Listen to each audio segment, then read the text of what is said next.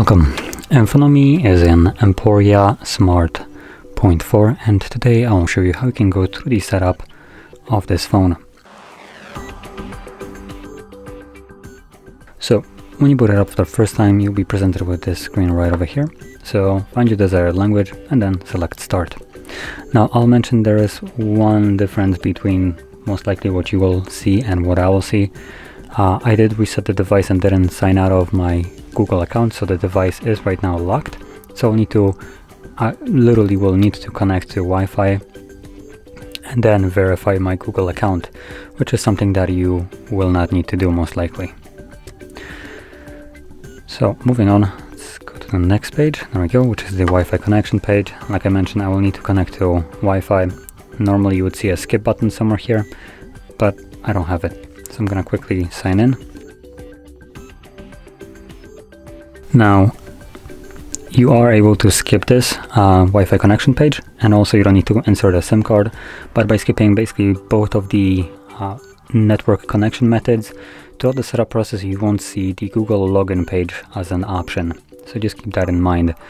Now if you connect to either mobile network or Wi-Fi, you will have your option for logging into your Google account, that's one, and additionally date and time will be set automatically. When you don't have internet, it will pop it up and you can then fix it up if it's the date and time is set incorrectly.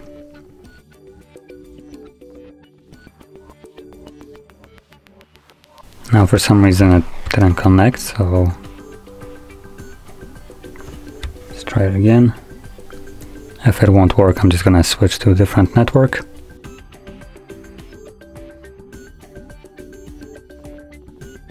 Okay, so there we go.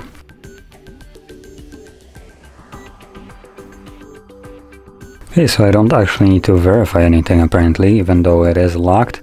It gives me the sign-in page as an option, which is a little bit weird, but anyway. So from here you could log into your Google account if you want to, but I'm just gonna skip this.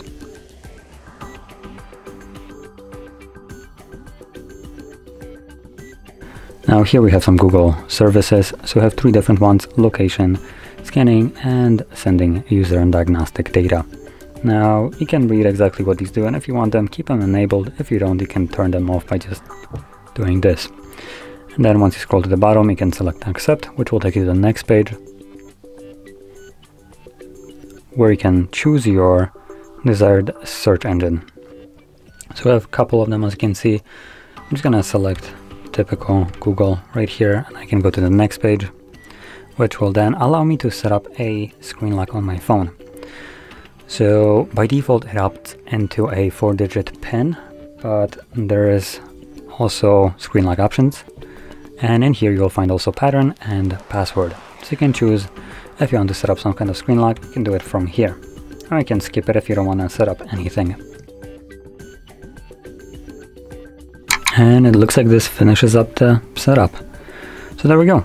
So that is how you can set up your phone, and if you found this very helpful, don't forget to hit like, subscribe, and thanks for watching.